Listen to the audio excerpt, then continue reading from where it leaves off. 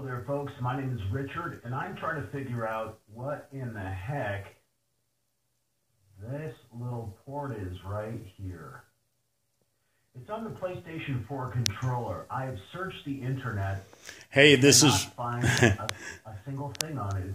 This is Richard, and 4 years ago, I made that video and uploaded it to YouTube because I got my PlayStation 4 and had no idea what that little port, that little extension was there. And thanks to you all for commenting. I got 32,000 views on that video. I called it PS4 controller inputs.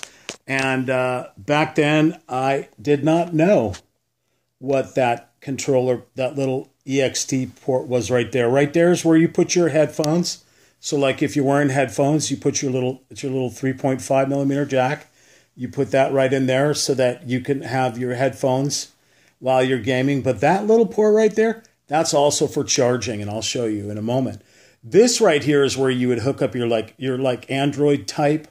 I don't think iPhone uses that. I think it's just the Android. I'm using a Galaxy S4 phone to record this with, and I used it back then as well. Still using it to this day. So if you buy yourself one of these external charging bases, these Sony charging bases, you can plug two controllers on.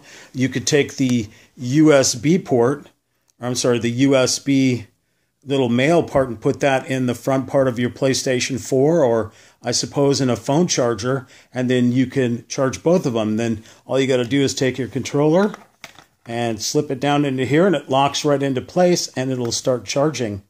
And basically, as I go in a little bit closer, you'll see what I mean here.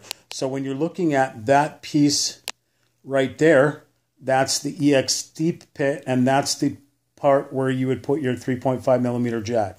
So once again, this is Richard uploading a brand new video for you 4 years later.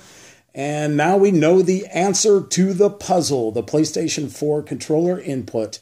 Thank you.